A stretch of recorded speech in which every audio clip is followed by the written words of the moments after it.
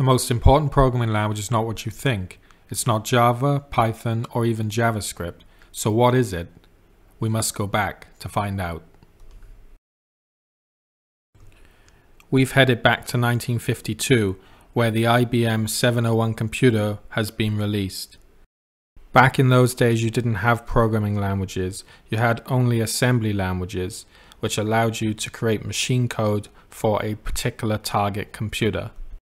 Writing human-readable machine code was not sufficient. We had to find a better way. Several attempts to solve these problems were made, such as the introduction of COBOL in 1959, Lisp in 1958, and BASIC in 1964. While these three languages helped simplify programming, more work had to be done, particularly to simplify operating system development. Let's head over to the 1970s to see how that was achieved. It's 1972 and Dennis Ritchie has released the first version of C.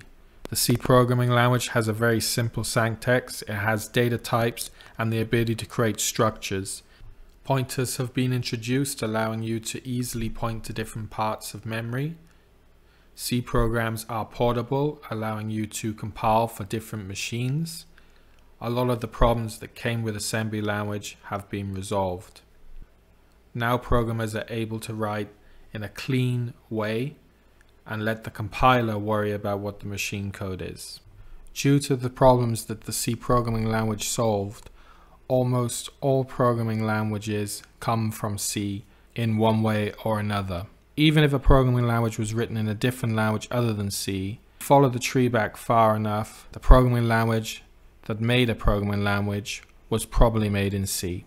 Therefore, C is the birthplace of most programming languages of today, including C++, Java, Python, Ruby, and much more. Linux and Windows exist today because of the C programming language, along with countless open source projects. C code can be found in everything, including ATMs, traffic lights, and even medical machines. The C programming language is without question the most important programming language in the world. Most technologies rely on it.